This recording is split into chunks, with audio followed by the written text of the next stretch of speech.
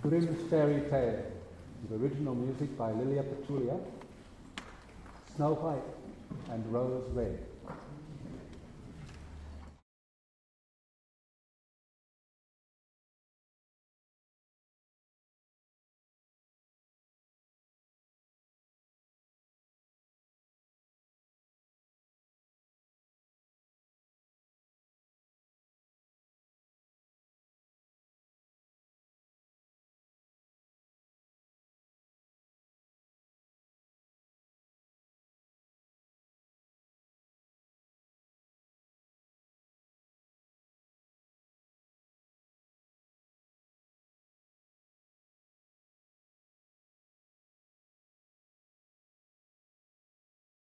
Once upon a time, a poor widow lived in a little hut.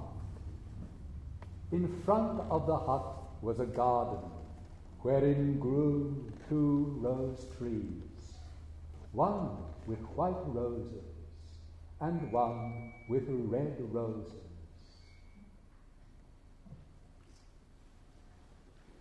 She had 2 children who were just like the rose trees. One was called Snow White and the other Rose Red. They were as kind and gentle, busy and cheerful as any 2 children in the world. Only Snow White was quieter than Rose Red. Rose Red loved to run in the meadows and fields, seeking flowers and chasing butterflies.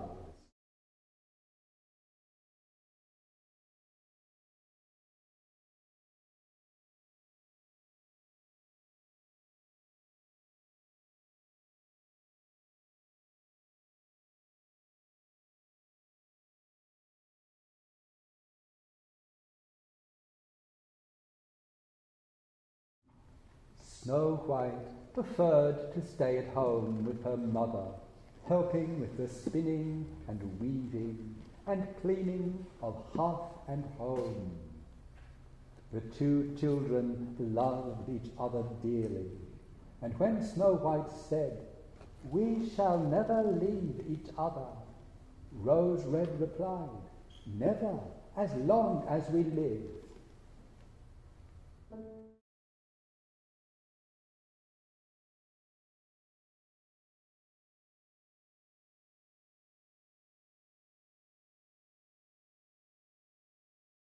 The girls often went roaming through the forest alone to gather berries and herbs, and no beast did them any harm, but came close to them trustfully.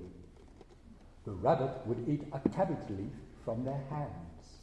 The mother deer grazed by their side. The stag leapt merrily by them, and the birds sat upon the branches and sang to their heart's content.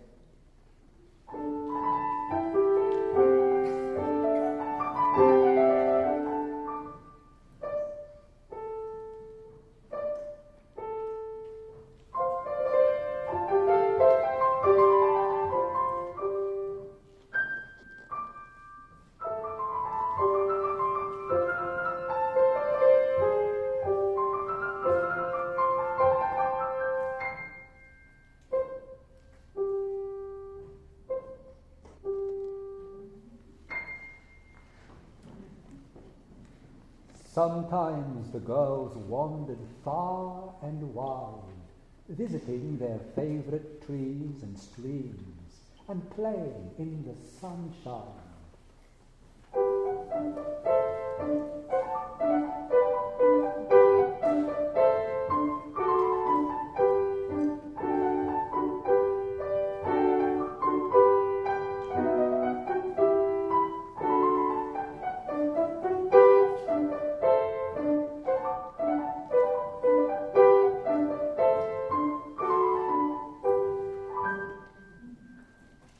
If they stayed too late in the forest and night came, they simply lay down together under the trees and fell asleep.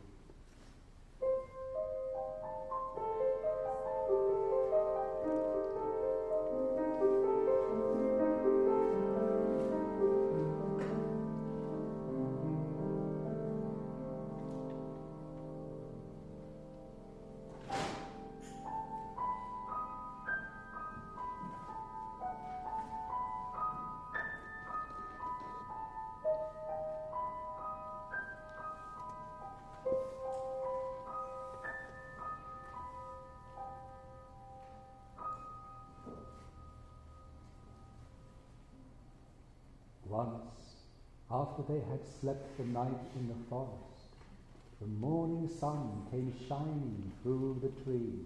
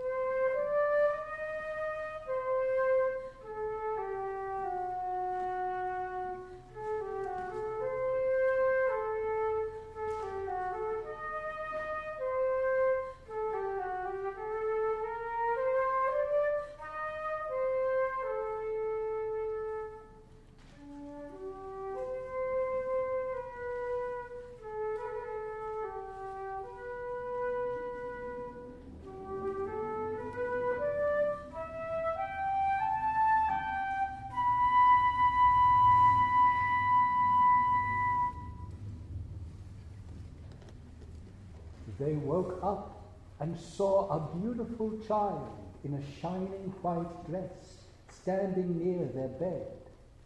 He looked kindly at them and went away into the forest.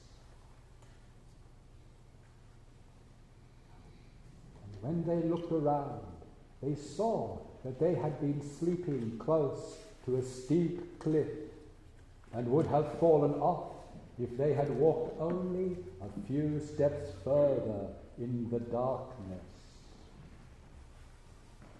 Their mother told them that it was their angel who watches over all children. On winter evenings, when the snowflakes fell, their mother said, "Go, Snow White, and bolt the door." And Snow White went and bolted the door shut. Then they went to the hearth, and their mother read aloud from a large book as the girls listened and spun and wove their wool. One evening, as they were sitting together, someone knocked on the door. "Quick, Rose Red," said the mother. "Open the door. It must be a traveller seeking shelter." Rose Red ran and pushed back the bolt. Who should walk in but a big black bear? Rose Red screamed and sprang back, and Snow White hid behind her mother's skirts. But the bear said, "Don't be afraid. I will not harm you. I am half frozen and only want to warm myself beside the fire." "Poor bear," said the mother, "lie down by the fire. Only take care that you do not burn your coat." Then she cried, "Snow White, Rose Red, come out. The bear will do you no harm." So they both came out, and after a little while they were not afraid of him. The bear said, "Children, children, knock some snow out of my coat." So they brushed and swept and brushed the bear's fur until it was all clean. And then he stretched himself beside the fire and growled happily. It was not long before the children played tricks on their clumsy guest. They tugged his hair with their hands. They put their feet upon his back and rolled him round and round. Or they took a little stick and beat him and teased him, and when he growled, they laughed. But the bear took it all in good part. Only when they were too rough, he called out, "Snow White, Rose Red, will you beat your wooer dead?" Henceforth the bear came every evening, and the doors were never locked until their black friend had arrived.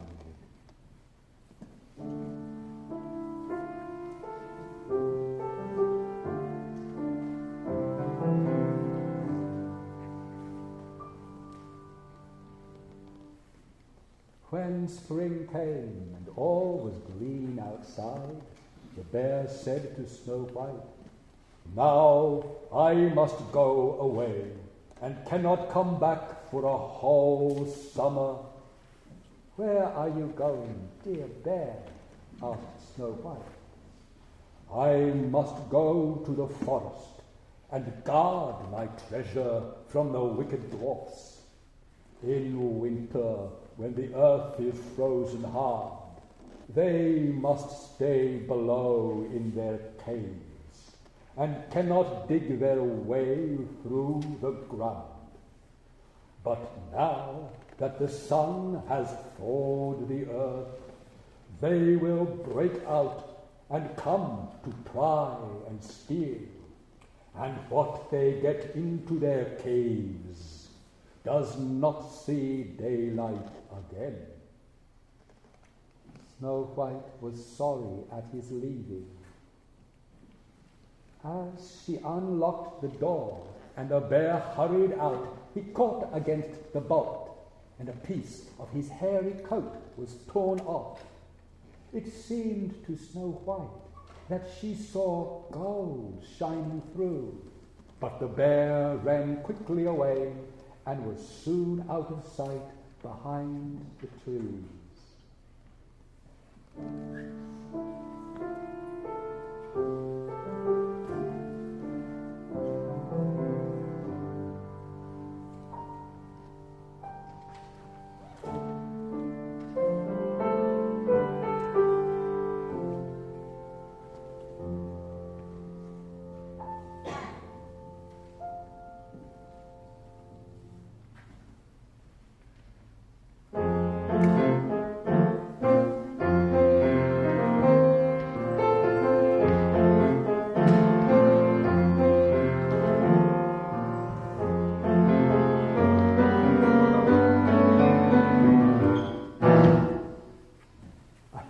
Days later, the mother sent the children into the forest to fetch firewood.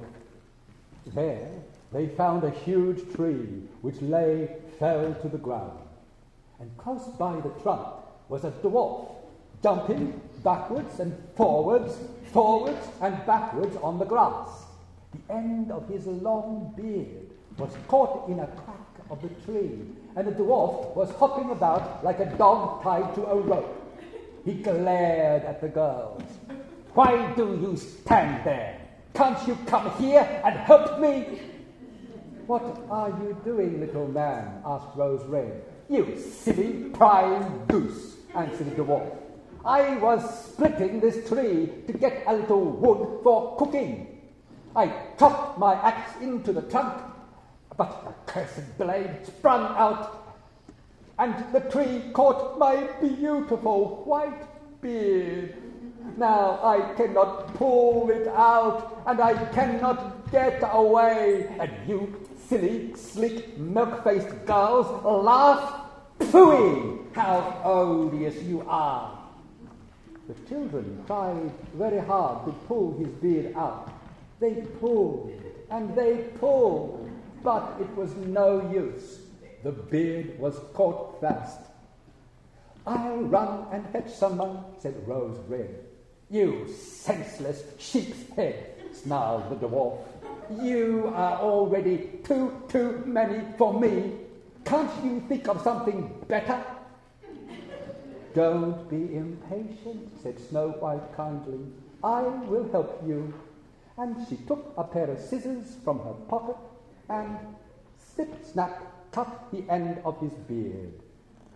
As soon as the dwarf was free, he grabbed a bag which lay beside the roots of a tree and which was full of gold. Grumbling and muttering to himself, he said, "Uncouth people, to cut off a piece of my fine beard, bad luck to you." And he swung the bag upon his back and stomped off.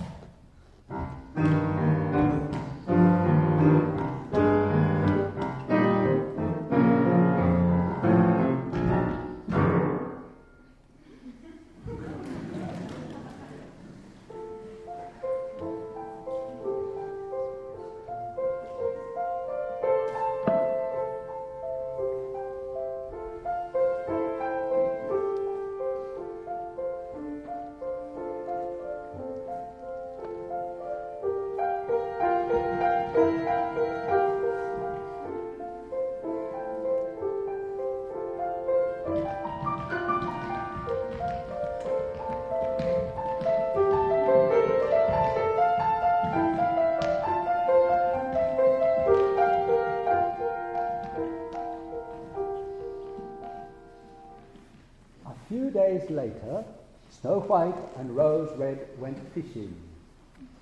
As they came near the river, they saw something like a large grasshopper jumping and jerking towards the water and back away from the water. They found it was the dwarf. "What are you doing?" asked Rose Red. "You don't want to go swimming, do you?" "But I'm not such a fool. Can't you see that this accursed fish wants to pull me in? I was merely fishing and minding my own business when a gust of wind tangled up my beard with the fishing line. Just then a huge fish took my hook, and now look at me." The dwarf was not strong enough to pull the fish out, and the fish kept dragging the dwarf towards the river. He clutched onto reeds and rushes, but it was no use. The fish was stronger than the dwarf. The girls tried to untangle his beard from the line, but all in vain. Beard and line were hopelessly tangled together. There was nothing left to do but to bring out the scissors and snip-snap cut the dwarf's beard off. "Is that civil, you toadstool, to disfigure a man's face? Was it not enough to clip off the tip of my beautiful beard? Now you have cut off the best part. I cannot let myself be seen by my people. I wish you would run the soles of your shoes." Then he grabbed a sack of pearls which lay in the rushes and dragged it away.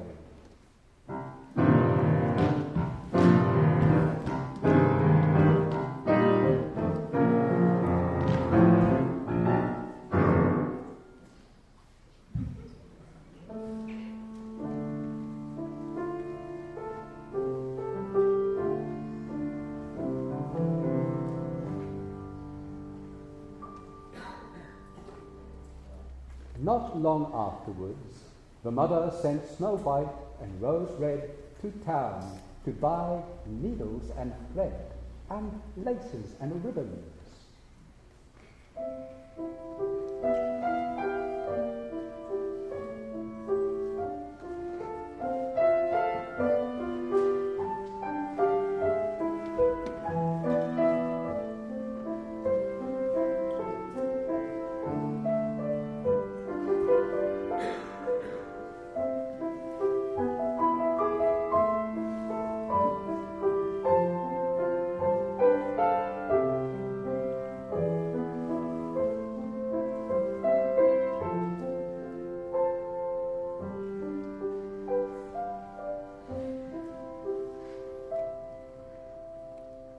The road ran across a heath, upon which huge rocks and boulders lay strewn about.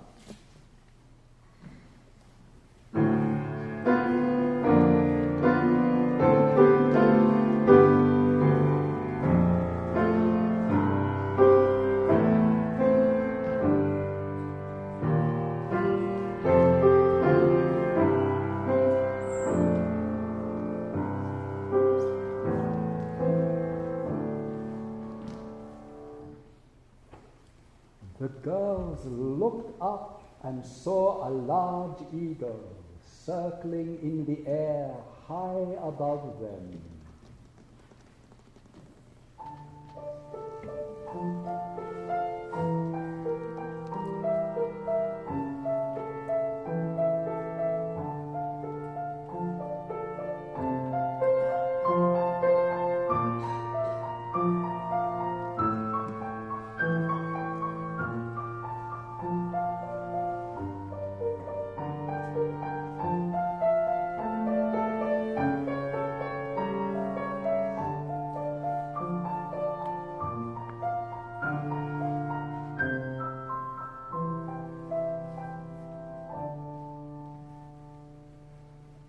The eagle flew slowly round and round. It sank lower and lower, then suddenly dived behind a rock. They heard a loud, piteous cry, and running up, they saw that the eagle had seized the nasty dwarf and was going to fly away with him. The children took hold of the little man and pulled so long that the eagle let the dwarf go. As soon as the dwarf was free, he cried, "Could you not pull more carefully? You dragged at my brown coat, and now it's all torn to pieces and full of holes. You clumsy, sausage-fingered creatures!" Then he grabbed a sack full of diamonds and slipped under the rock into his hole.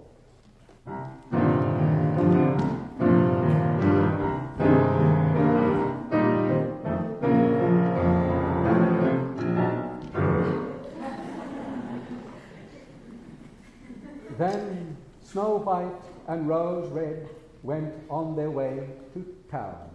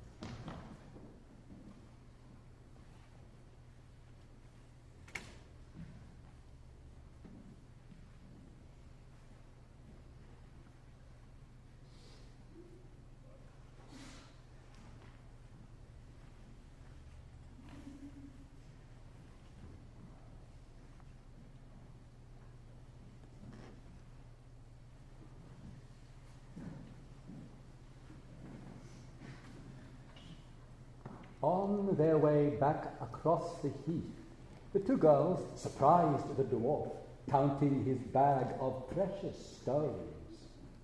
The evening sun shone on the brilliant jewels. They glittered and sparkled so beautifully that the children stood still and stared at them.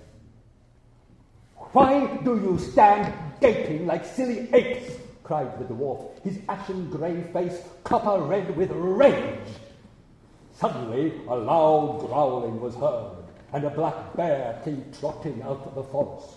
The dwarf sprung up in fright and cried, "Dear Mr. Bear, spare me! I will give you all my treasures. Look, the beautiful jewels lying there. Grant me my life. What do you want with such a slender little fellow as I? Come, take these two wicked girls. They are tender morsels for you, fat as quails. For mercy's sake, eat them, not me." The bear took no heed of the dwarf's words, but gave the wicked creature a single blow with his paw, and he was never seen again. Snow White and Rose Red ran away, but the bear called, "Snow White, Rose Red, do not be afraid. Wait, I will come with you." The two girls recognized his voice and waited. When he came up to them, his bare skin suddenly fell off, and he stood there, a handsome man, clothed all in gold. "I am a king's son," he said. "I was bewitched by that wicked dwarf who had stolen my treasures. He changed me into a savage bear, but now I am freed by his death from enchantment."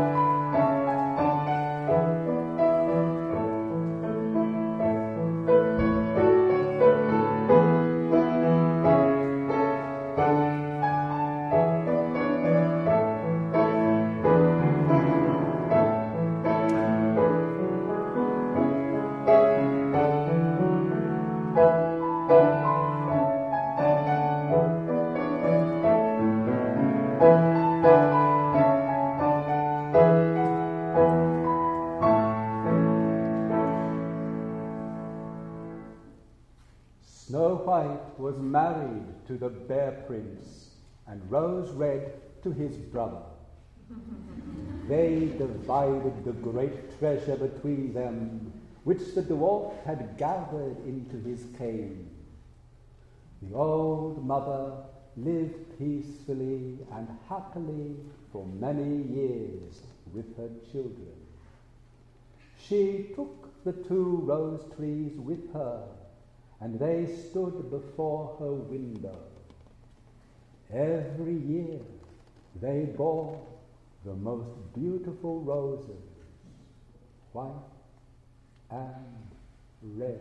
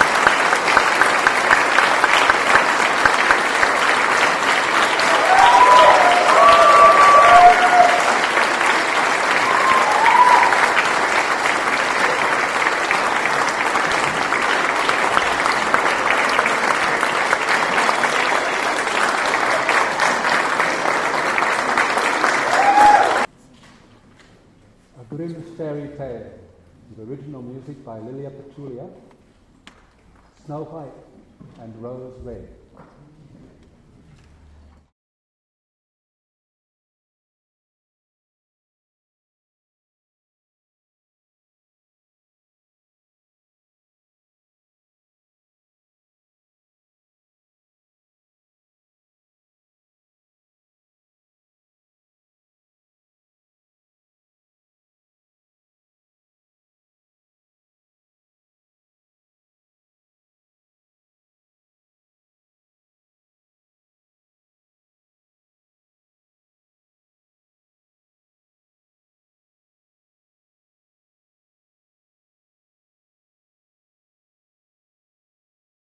Once upon a time, a poor widow lived in a little hut. In front of the hut was a garden wherein grew 2 rose trees, one with white roses and one with red roses.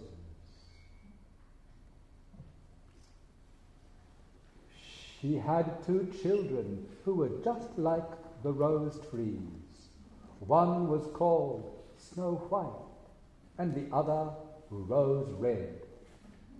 They were as kind and gentle, busy and cheerful as any 2 children in the world. Only Snow White was quieter than Rose Red. Rose Red loved to run in the meadows and fields, seeking flowers and chasing butterflies.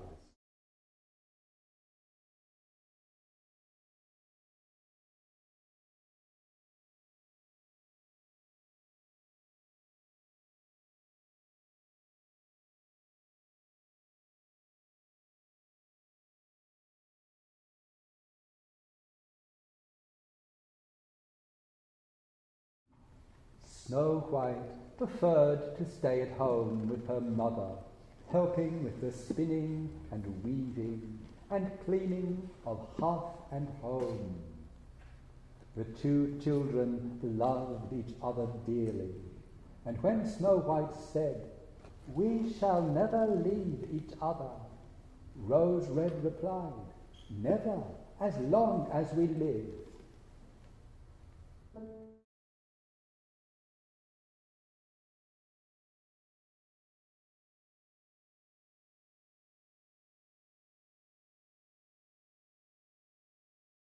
The girls often went roaming through the forest alone to gather berries and herbs, and no beast did them any harm, but came close to them trustfully.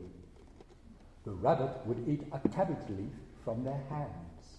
The mother deer grazed by their side. The stag leapt merrily by them, and the birds sat upon the branches and sang to their heart's content.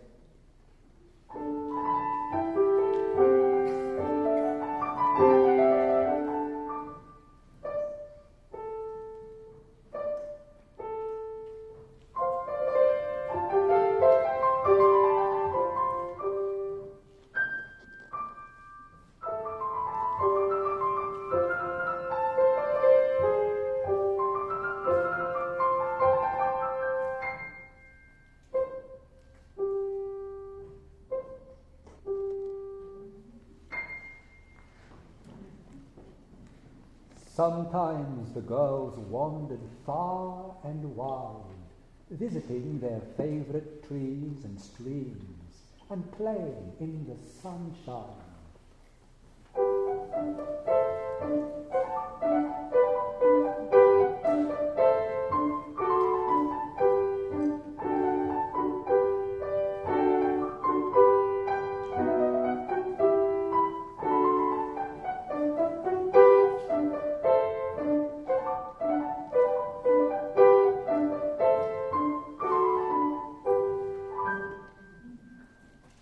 If they stayed too late in the forest and night came, they simply lay down together under the trees and fell asleep.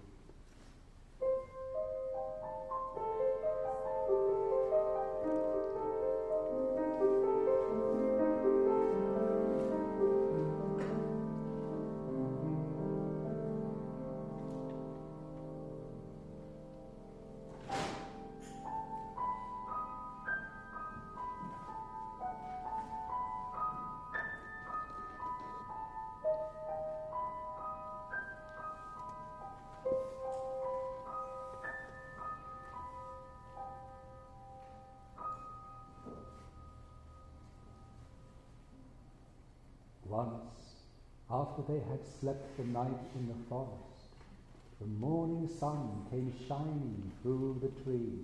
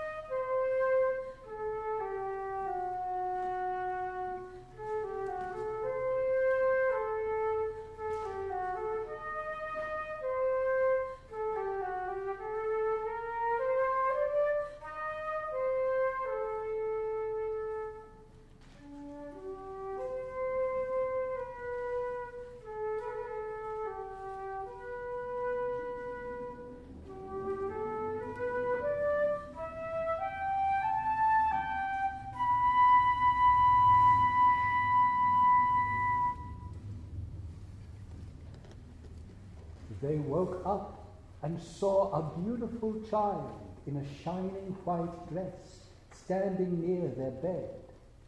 He looked kindly at them and went away into the forest.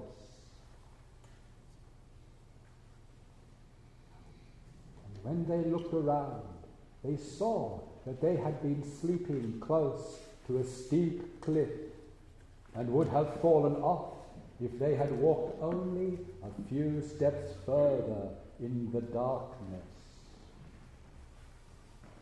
Their mother told them that it was their angel who watches over all children.